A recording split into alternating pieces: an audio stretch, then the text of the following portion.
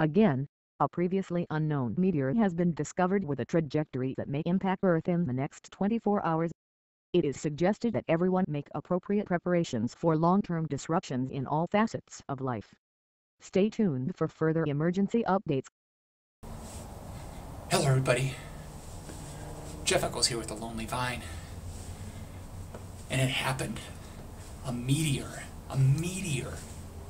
struck the Earth. Now, before we go too much further, to all the folks out there that'd be like, okay, if a meteor strikes the Earth and it blackens everything out, we're all going to be dead, blah, blah, blah, blah, blah. That's what this is about. That's what this is not about.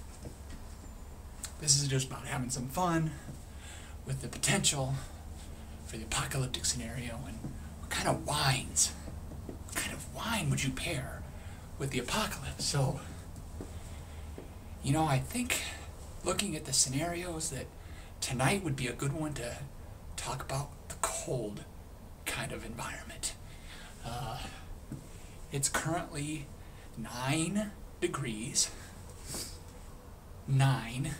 And really, when it gets below double digits, do you really need numbers anymore? It's just effing cold. So that's where we're at.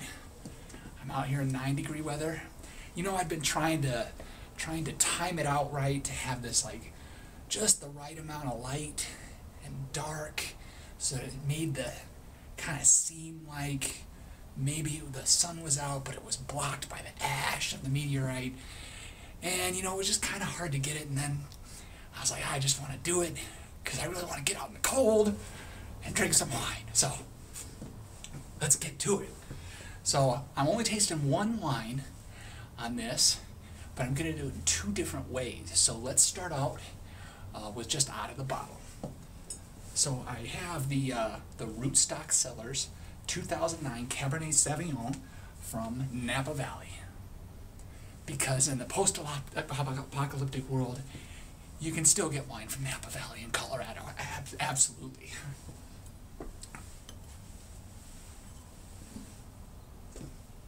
Gotta be on the lookout. Don't know what's gonna happen at night.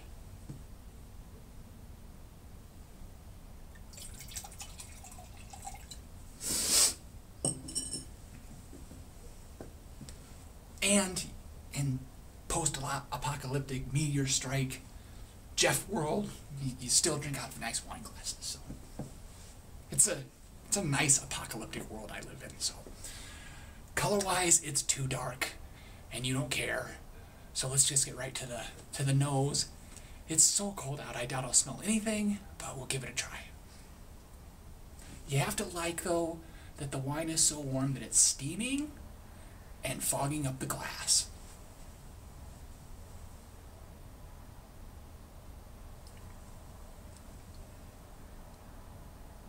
So get a real nice cherry kind of thing coming off of this. There's some nice tartness to it. There's that cranberry that I get in like every red wine, so why do I even say it? You know, I do get a little bit of oak presence in it as well coming through, but it's not like over oaked. It's not, you know, too big. And I do get a little bit of that pepper spice, which I'm excited about because it might give me some warmth. I don't get the alcohol, which right now I kind of wish I would, but kudos to them for hiding it. Okay, let's get the palate to it.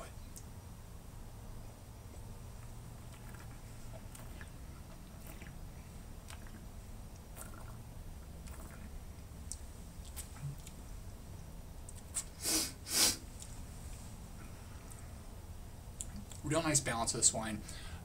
I like the acidity that's coming through, that cherry's coming through, you know, there's a little bit of that pepper spice coming through, and I'm really not getting the sense of the oak. I had a little concern I might, but I'm really not getting it. Let's get another taste here.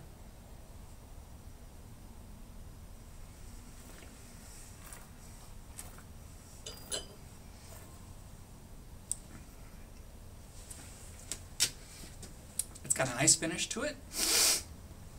And overall, you know, I think this was a about a $16 bottle. And I would recommend this one at $16. Nice Napa Cabernet. It shows a lot of things that you expect out of it.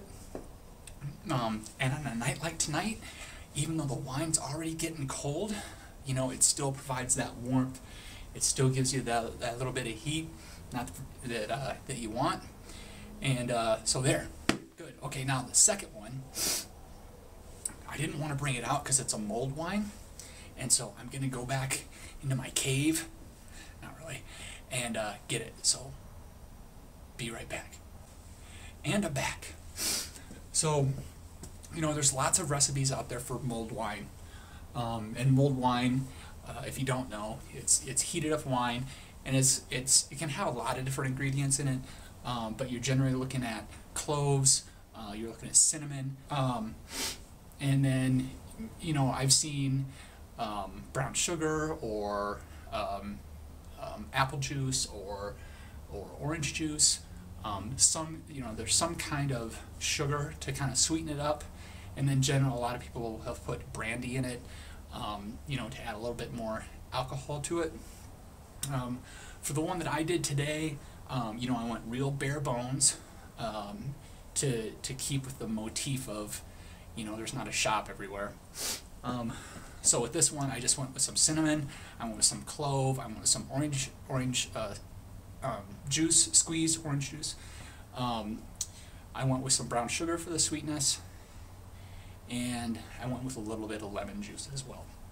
So you can see I did put it in a glass. You know, usually I would put this in like a coffee mug or, you know, something to kind of keep it warm, but I wanted to show you that, you know, you put a little orange slice in there to add to it. You can also put a cinnamon stick in there, but I didn't have one, so I didn't do it. So, so this is going to be the same rootstock wine, just the mulled version. You can see it's steaming. It feels great. Even through my gloves, I'm feeling the warmth of it. So let's see how this, you know, we may as well go check the nose. You know, as expected, what's coming through is those spices I added to it. There's the cinnamon, there's the clove, and that's pretty much it. That's what's coming through. So let's get the palate to it and see what this does for me.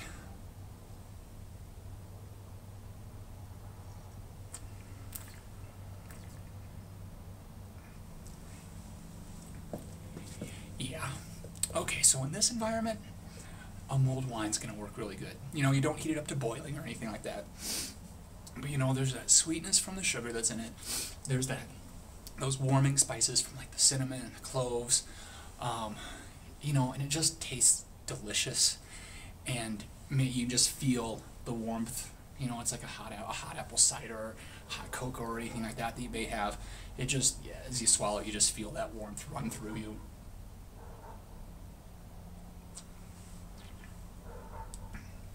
Yeah, so there you have it. I'm gonna enjoy the rest of this. So let's see, question for the show. Have you ever had a mulled wine? If you have, what did you think of it? And do you have a favorite recipe for it?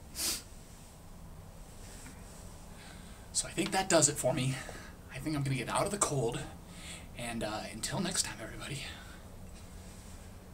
Cheers. And